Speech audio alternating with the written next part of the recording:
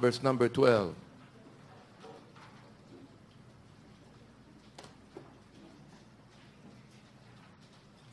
A very familiar verse that all of you know. And then, as you turn there, I also would like you to turn your Bibles to the book of Romans,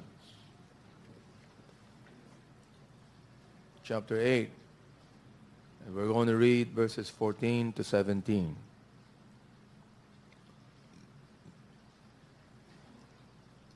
John 1:12 says, "For as many as received him, to them gave he power to become the sons of God, even to them that believe on his name." Wikang Tagalog po, ang sino mang nagsitanggap sa kanya, kay Kristo, ay binigyan ng karapatang maging mga anak ng Diyos. Ang mga taong sumampalataya sa kanyang pangalan. In Romans chapter 8, beginning verse number 14, it says, "For as many as are led by the Spirit of God, they are the sons of God. For ye have not received the spirit of bondage again to fear, but ye have received the spirit of adoption, whereby we cry, Abba, Father. The Spirit himself beareth witness with our spirit that we are the children of God. And if children, then heirs, heirs of God, and joint heirs with Christ, if so be that we suffer with him, that we may be also glorified together." Shall we pray? Heavenly Father, thank you, Lord, for your word today.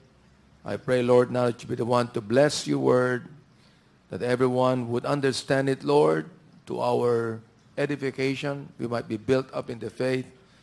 And for those, dear God, that do not know Christ yet as their Savior, they would come to know Christ today and really be saved. In Christ's name we pray. Amen.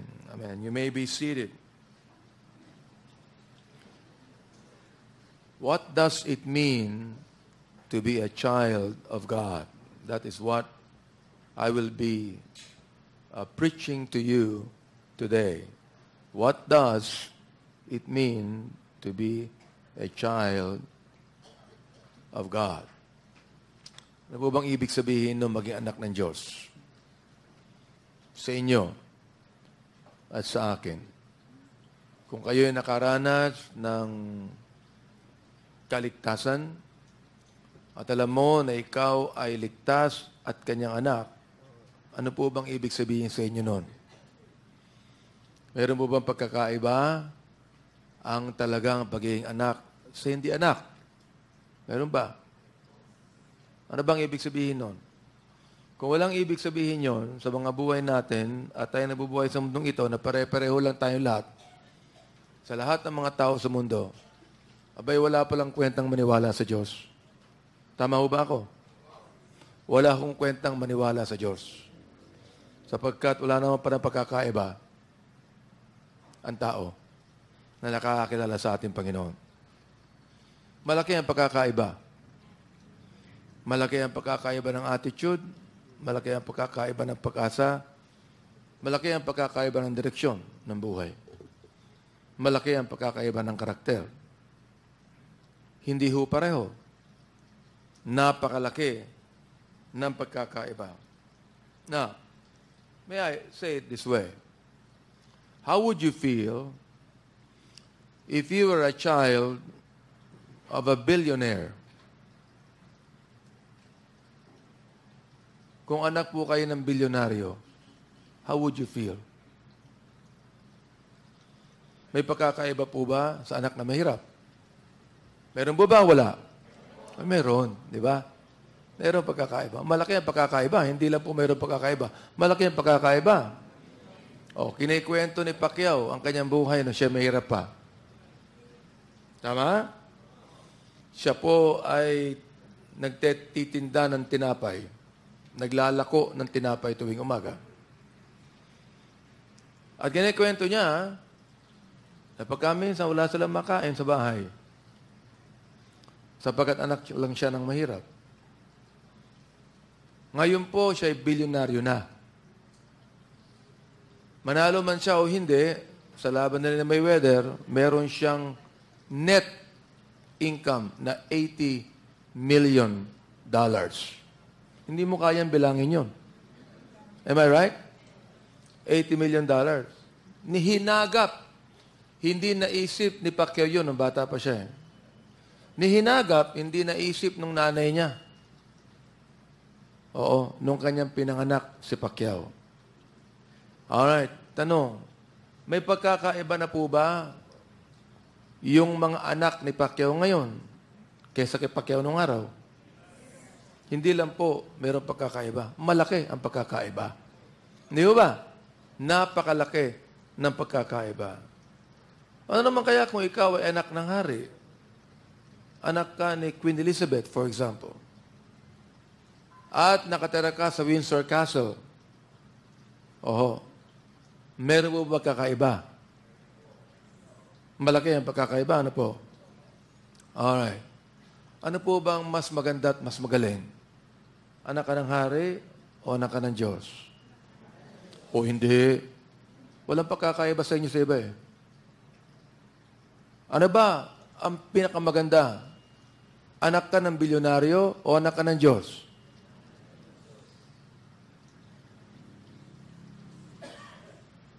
Eh bakit yung mga anak ng Diyos, pareho ang buhay ng hindi anak ng Diyos? Kung mayroon pagkakaiba. Tama ho ba ako? Bakit pareho ang buhay? Bakit pareho ang direksyon? Bakit pareho? See?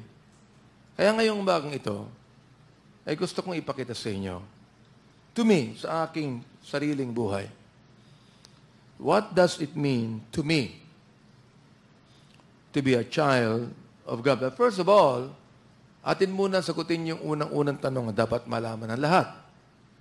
How can you be a child of God? Paano ka ba maaari maging anak ng Diyos? Paano ba? Lahat man ng tao ay anak ng Diyos? Hindi po. Now, of course, pag pinag-uusapan po natin ang history ng human being, masasabi ninyo that all of us are God's children by creation. Di ba? Tayong lahat ay nanggaling sa Diyos. Tayong lahat ay nilalang ng Diyos. Kaya nga tayo ay mga anak ng Diyos by way of what? Creation. Nilalang tayo niyan, di ba? Pero doon sa creation ng Panginoon, may nangyari. Hindi ba? May nangyari. Ano po yung nangyari? Nagkasala po ang tao. Am I right? Si Adan sa si Eva ay nagkasala. Sila hindi sumunod sa ating Panginoon. They violated God's command. They sinned against God and they plunged the whole universe into sin. And because of this, all of us, the Bible says, are sinners. Am I right? Tayong lahat ay makasalanan. Kaya nagpapasalamat tayo sapagkat hindi po tayo iniwan ng Diyos. Hindi ho tayo pinabayaan ng Diyos. Am I right? Gumawa siya ng paraan. Paraan upang tayo ay i-reconcile niya sa kanyang sarili. Paraan upang ang makasalanan ay maging matuwid. Paraan upang ang makasalanan na ngayon ay anak ng dyablo ay maging anak ng Diyos. Nakalagay sa John 1:12. Ano nakalagay sa John 1:12? But as many as received Him. Ang lahat ng tumanggap sa Kanya. Sino po yung Kanya? Si Kristo. Ang lahat ng nagsitanggap kay Kristo Jesus ay binigyan ng karapatang maging mga anak ng Diyos na lalaki. Bakit po sons of God? Sapagkat isa lang po ang gender doon sa langit. The genders are all sons. Not female, but male. Kaya nga ang tawag, sons of God. Okay? Now, ang sabi rito, sa atin sa John 1:12, ang tanging paraan upang ang tao ay maging anak ng Diyos ay hindi po sa kaparaanan na gusto ng tao. Hindi ho ba? Hindi po sa kaparaanan na magagawa niya. Hindi po sa kaparaanan na iniisip niya. Ang kaligtasan po'y inisip ng Diyos. Ang kaligtasan po ng tao ay pinlano ng Diyos. Ang kaligtasan po ng tao ay in-execute ng Diyos sa pamamagitan ng pagpunta ni Kristo Jesus at sa kanyang kamatayan sa krus ng Kalbaryo. Malapit na po nating i-celebrate ang tinatawag nating mahal na araw kung saan ipinagdiriwang ng buong bansa ang pagdating ng Panginoon dito sa lupa. Ang kanyang kamatayan doon sa krus ng Kalbaryo. Ang pagkakamali lamang, daan-daang mga Pilipino ang ginagaya ang ginawa ni Kristo. Hindi ba? Sila rin ay nagpapapalo. Sila rin ay lumalakad na parang lumalakad sa Kalbaryo. Sila rin po ay nagpapako sa krus. Hindi po sinabi ng Panginoon yun. Hindi niya pinapagawa sa atin yun. Hindi ba? Ang kinakailangan lamang gawin ay aminin natin tayo makasalanan at wala tayong magagawa sa ating sarili. Tama ba ako? Aminin po natin na tayo makasalanan. Aminin po natin na wala tayong magagawa sa ating sarili. Aminin po natin na kahit anuman ang gawin natin, kahit anuman ang isipin natin, hindi tayo makakasundo ng ating Panginoon. At ang tanging paraan ay ang magsisi tayo ng ating mga kasalanan at tanggapin si Kristo Jesus sa ating puso na ating Panginoon at tagapagligtas. Manampalataya sa Kanya. Ayon sa Kanyang salita. Even faith is quite different to what man believes in. Ang pananampalataya po ng maraming Pilipino ay hindi nababatay sa salita ng Diyos. Hindi ba? Tanungin nyo ang 10 Pilipino kung ilan sa kanila ang nagbabasa ng Bible. Baka wala pang 9. Tama ho ba ako? Bakit? Sapagkat ang pananampalataya ng Pilipino ay nababatay sa kanyang relihiyon. Ang pananampalataya ng Pilipino ay nababatay sa kanyang tradisyon. Ang pananampalataya ng Pilipino ay nababatay sa kanyang mga gawa. Hindi po yun ang tunay na pananampalataya. Ang tunay na pananampalataya ay nababatay sa kanyang salita. Ngayong umagang ito, wala kayong maririnig, kundi ang salita ng Diyos. At ang sabi ng Biblia, ang pananampalataya ay nakukuha sa pagkikinig ng salita ng Diyos. Alright? Faith cometh by hearing, and hearing by the Word of God. Kaya nga, kinakailangan po i-qualify natin ang pananampalataya. Bakit? Kasi lahat may pananampalataya daw eh. Di ba? Lahat may pananampalataya. Ang tanong nga ito, saan mo binabatay ang pananampalataya mo? See? It must only be in the Word of God. Ngayong umaga, narinig niyo ang salita ng Diyos. Ngayong umaga, sinabi ng salita ng Diyos na ang tanging paraan upang ang tao ay maging anak niya ay tanggapin si Kristo Jesus sa kanyang buhay. Sinabi po ng salita ng Diyos na ang tanging paraan upang ang tao ay maging anak niya ay manampalataya sa Kanya. Ulitin mo yung John 1:12. Ano nakalagay doon? Di ba? Even to them that what? Believe on His name. Hindi po yung sumasampalataya sa tradisyon, hindi yung sumasampalataya sa relihiyon, hindi yung sumasampalataya sa mga gawa, kundi sumasampalataya sa Kanyang pangalan. Kaya nga nakalagay dun sa Romans chapter 10 verse number 13, for whosoever shall call upon the name of the Lord shall be saved. Alright? Ngayon, ang mga Pilipino, pwede niyang sabihin na meron siyang pananampalataya. Pero pag hindi niya pwedeng sabihin na siya ay saved, at hindi niya nauunawaan ang ibig sabihin ng saved, ibig sabihin, wala po siyang pananampalataya.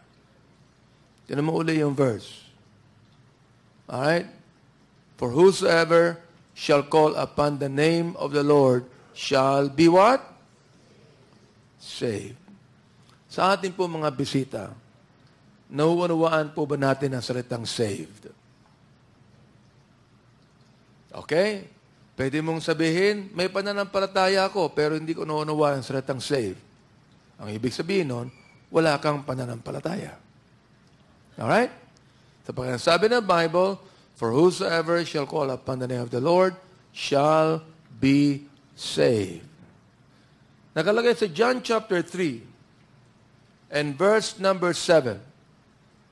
Inulit-ulit ng ating Panginoon, marvel not that I said unto thee, ye must be born again. Alright? Ano po ang sinabi natin, Panginoon? Huwag kayong magulat na sinasabi ko sa iyo, huwag kang magtaka na sinasabi ko sa iyo na dapat kang ipanganak na muli. Yun ang ibig sabihin ng born again. Ipanganak na muli. Marami mga taong nagsasabi na sila ay born again. Hindi ba?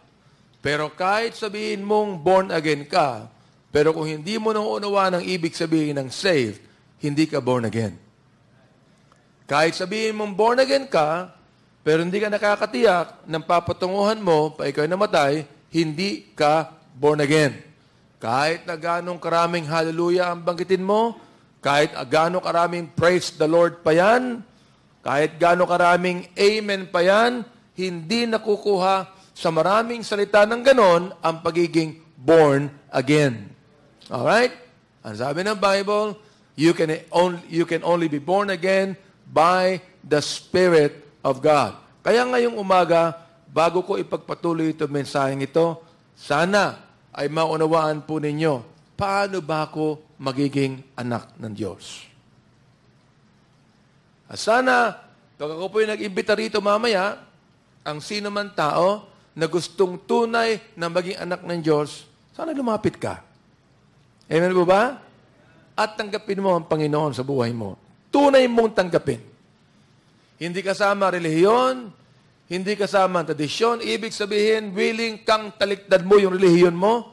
Willing kang ikaw ay tumalikod sa iyong tradisyon. Willing kang ikaw ay tumalikod sa paniniwala mo.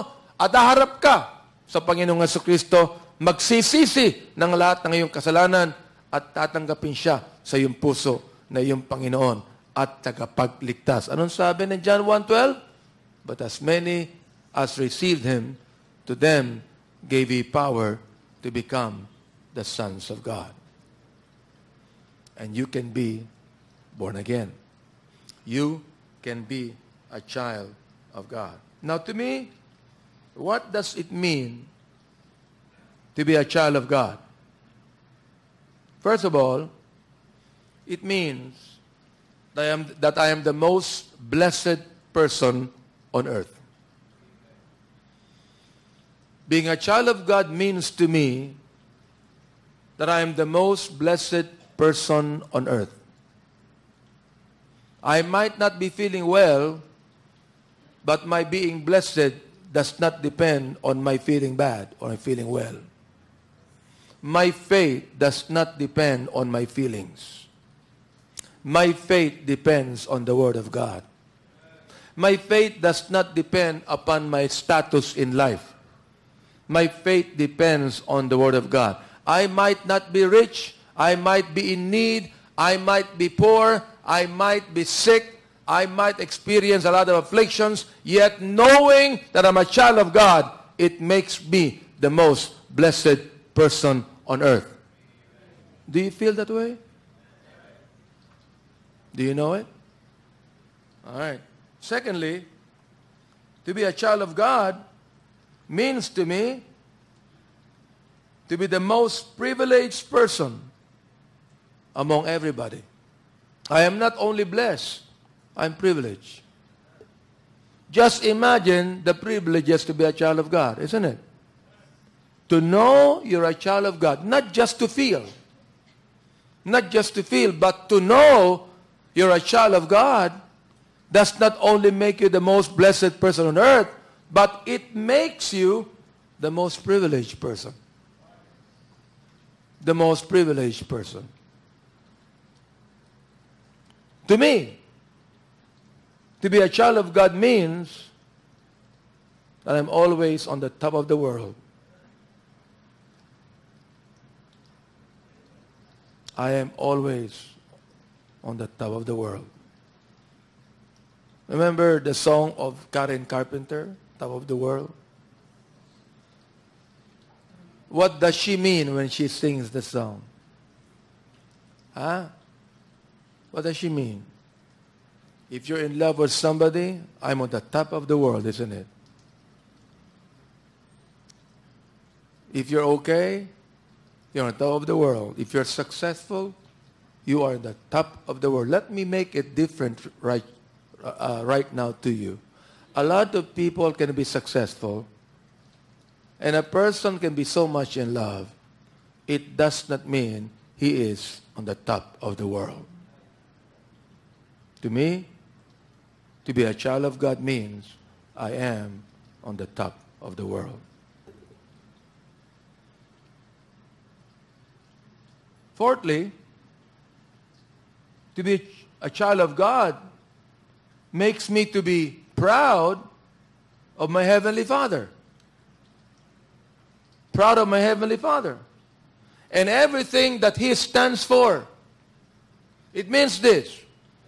If I'm a child of God, I will always speak about my Heavenly Father.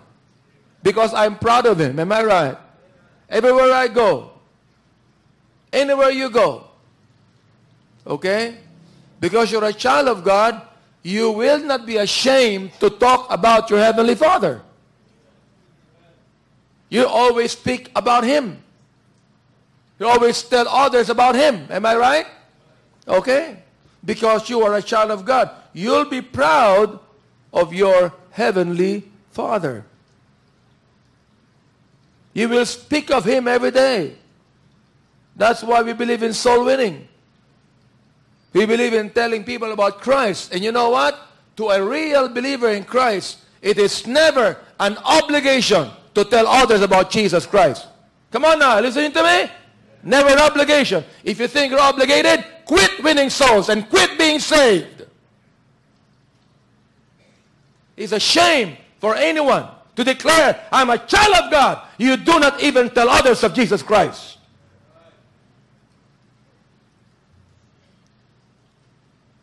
Am I right?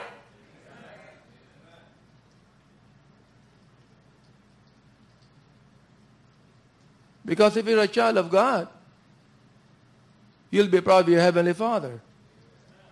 I mean, if you're proud of your Father, you won't be ashamed to speak about Him. Am I right? If you're proud of your parents, idadaldal mo yung magulang mo araw-araw sa iba. And you can speak God of Him.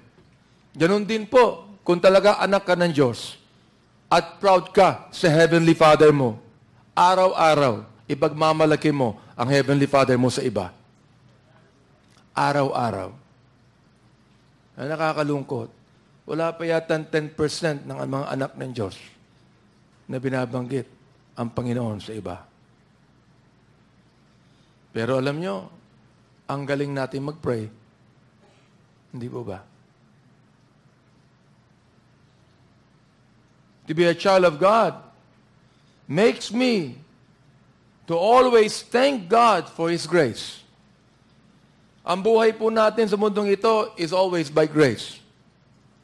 Not by what we do, not by what we accomplish, not by what we have, not by what we work for, not by what we get.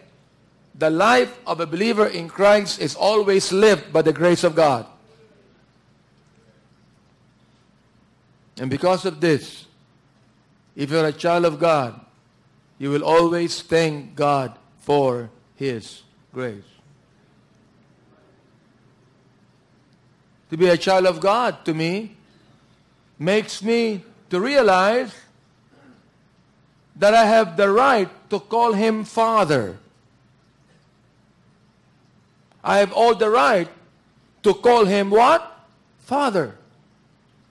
How can you call the Lord your Father if you are not sure you're a child of God? Diba? You have no right to call God your Father if you are not sure you're a child of God. That's why my advice to you is, be a child of God first. In Romans chapter 8, and verse number 15, for ye have not received the spirit of bondage again to fear, but ye have received the spirit of adoption, whereby we cry what? Abba, Father. I have the right to call him Father. To be a child of God also means, it makes me to realize that I have full access to his throne of grace. I have full access to his throne of grace in Christ.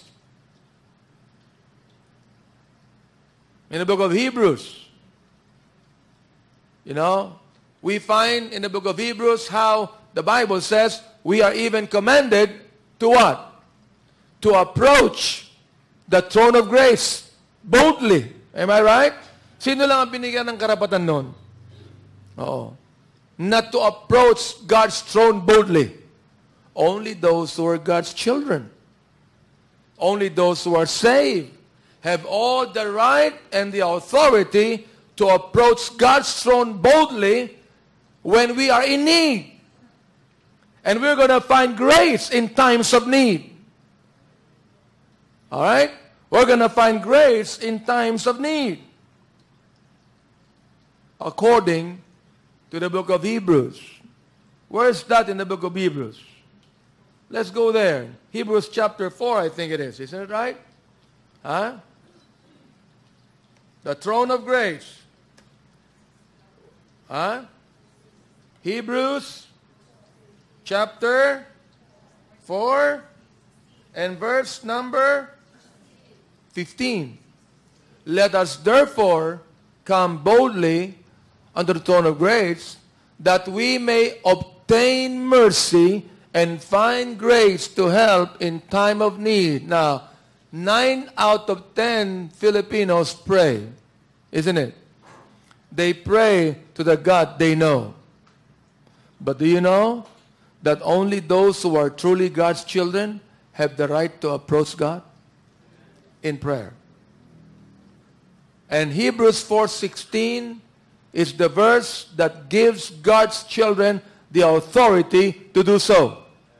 Let us therefore come boldly. God is telling us, let us therefore come boldly unto the throne of grace, the throne of the grace of God, the throne of your heavenly Father, that we may obtain mercy and find grace to help in time of need. Now you can cry to the heavenly Father. I mean, you can talk to him like a small child can talk to his dad. Do you realize that? I mean, you can tell the Heavenly Father everything. I mean, you can weep before God's Heavenly Father. I mean, God understands everything that is in your own heart. Even the things you cannot pray anymore, God still understands that. That is how good the Heavenly Father is. Because you're a child of God. All right? To be a child of God makes me also to realize that I am an heir of God and joint heir with Jesus Christ. Tagapagmana po ako ng Diyos at kasamang tagapagmana ni Kristo. Open to Romans chapter 8. And in verse numbers 16, the Spirit Himself beareth witness with our spirit that we are the children of God. And if children, what? Then heirs. Heirs. Kung hindi po mayaman ang Panginoon natin, wala kang mana, correct? Eh, hindi po eh. Napakayaman ng Panginoon natin eh. Naniniwala ba kayo ron? Siya ang nagbibigay ng kapangyarihan upang tayo ay magkaroon ng yaman, ng kayamanan. Siya ang nagpapala po sa atin. Siya ang nagbubukas ang pintuan ng langit para sa atin. Siya ang nagpupuno ng ating mga buhay na lahat ng mga pagpapala. Kinakailangan lamang na tayo bilang mga anak ay sumunod sa Kanya. E ang problema, maraming mga anak niya na hindi sumusunod sa Kanya. Am I right? Oo. So, ang sabi ng Bible, ito, and if children, then heirs. Tayo po ay tagapagmana ng Diyos dahil tayo ay mga anak ng Diyos.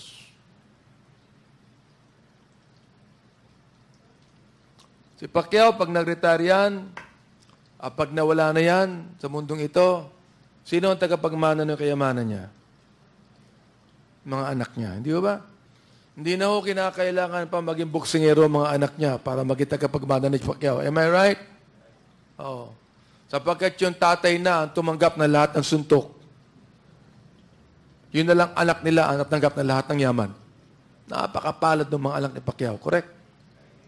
Alam niyo po ba, in the same token, upang tayo maging tagapagmana, si Kristo ang tumanggap na lahat ng suntok, hindi tayo. Si Kristo ang tumanggap na lahat ng hirap, hindi tayo. Si Kristo ang tumanggap na lahat ng affliction, hindi tayo. Upang tayo ay maging tagapagmana. Heirs of God. Hindi lang heirs of God. Joint heirs with Christ. Pero alam nyo, may qualification po yung joint heirs with Christ eh.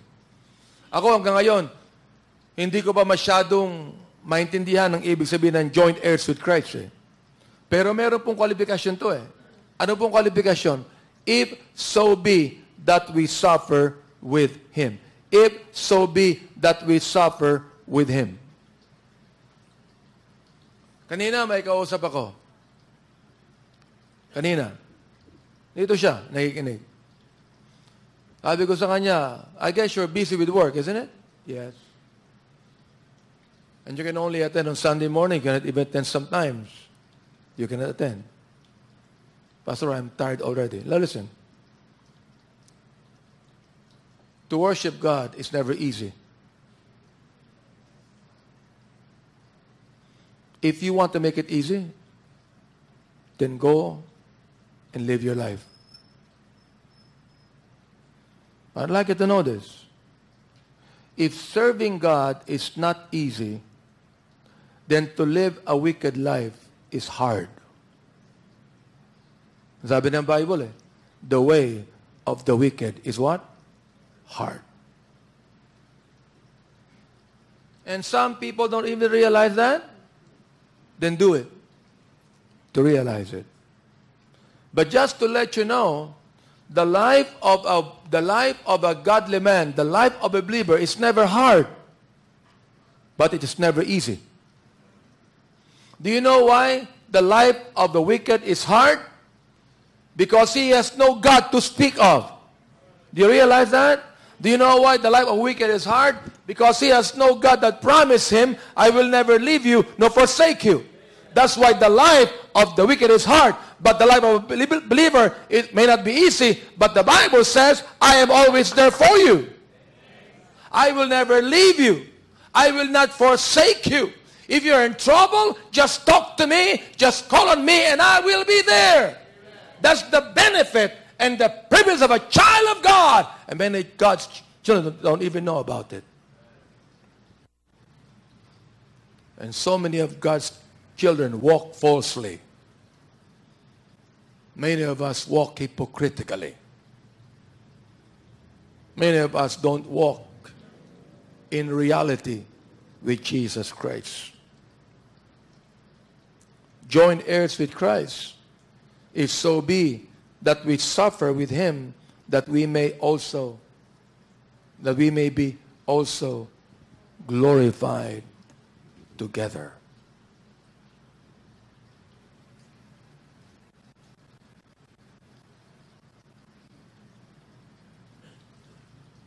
To me, That is what it means to be a child of God. It means that I am the most blessed person on earth. It means that I am the most privileged person among everybody. It means that I am on top of the world. It means that I am proud of my Heavenly Father. It means that I can always thank God for His grace. It means that I realize that I have the right to call Him Father. I realize that I have full access to His throne. I realize I'm an heir of God and joint heir with Jesus Christ. You know, problems can be overcome if you're a child of God. There is no trial so great, no afflictions too hard to bear, too big to overcome. Why? Because I am a child of God. We might be paupers now compared to those who are rich in this world. We might be poor now compared to those that are so wealthy.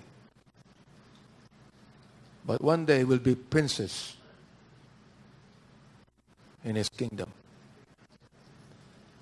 The Heavenly Father is the most sweet, loving, affectionate, and understanding Father in the whole universe.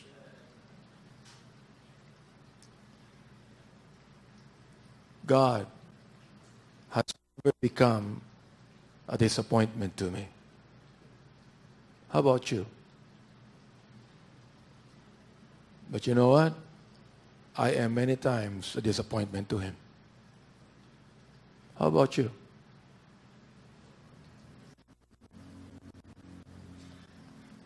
In Matthew chapter 6, beginning verse number 24.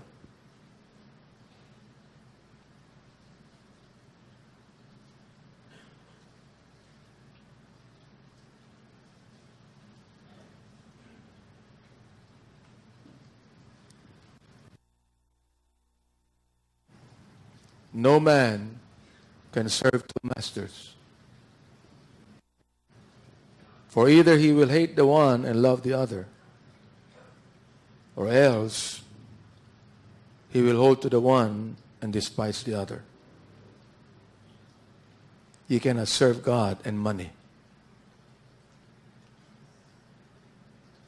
Therefore I say unto you, take no thought for your life, what you shall eat, or what you shall drink, nor yet for your body, what you shall put on. Is not the life more than meat, and the body than raiment? Behold the fowls of the air, for they sow not, neither do they reap, nor gather into barns, yet your heavenly Father feedeth them. Are ye not much better than they? Which of you, by taking thought, can add 1 cubit into a stature? And why take you thought for raiment? Consider the lilies of the field, how they grow. They toil not, neither do they spin. And yet I say unto you that even Solomon in all his glory was not arrayed like one of these. Wherefore, if God so clothed the grass of the field, which today is and tomorrow is cast into the oven, shall He not much more clothe you, O ye of little faith? Therefore take no thought, saying, what shall we eat, or what shall we drink, or wherewithal shall we be clothed? For after all those things do the Gentiles seek. And the word Gentile means they're not God's children. For your heavenly Father, talking to His children, for your heavenly Father knoweth that ye have need of all these things. But seek ye first the kingdom of God and His righteousness, and all these things shall be added unto you. Take therefore no thought for the morrow. For the morrow shall take thought for the things of itself.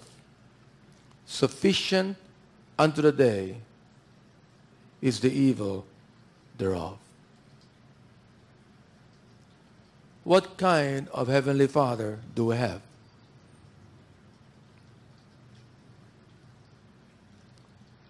In the book of Luke, chapter 11, and verse number 12.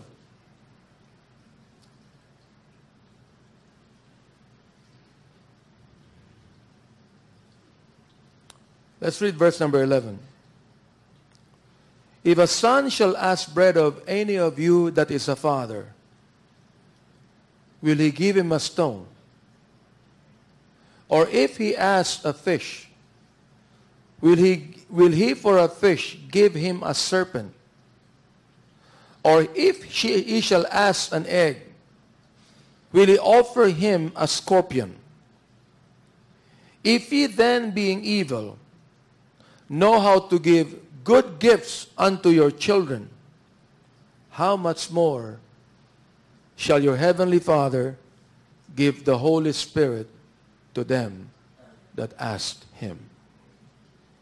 Sinasabi po ng Panginoon natin, kung tayo ng mga ama, ng mga taong makasalanan, ay hindi bibigyan yung mga anak natin ng masama.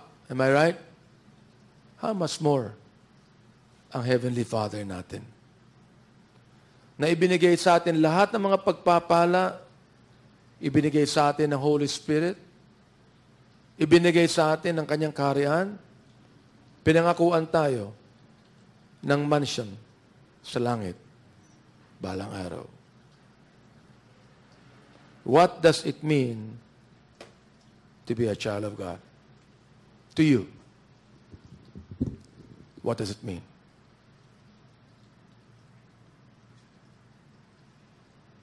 Is He real? Is He real to you? Totoo ba siya sa'yo? Is He true? Do you see Him by faith? Do you experience His blessings? What does it mean to you to be a child of God?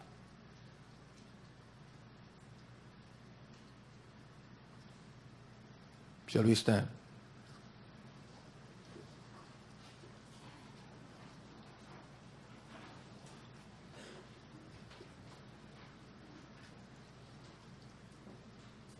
Every head be bowed, every eye be closed.